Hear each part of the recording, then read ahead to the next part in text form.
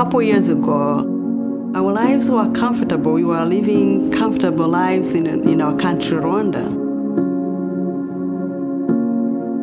One day in April 1994, we just became destitute.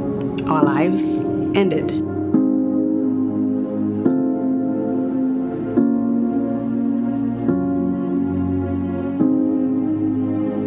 We had a terrible genocide in 1994 in Rwanda, which ended up killing close to 1 million people. There was time that I could remember so easily that we laid down waiting for the killers to shoot us because we were waiting for a bullet. We faced death several times.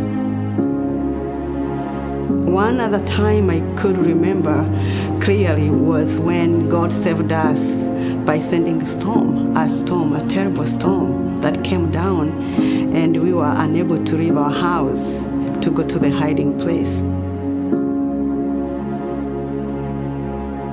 Now, we learned later on that 2,500 people who had fled in that place lost their lives the next day. Both my family and I were protected by the grace of God.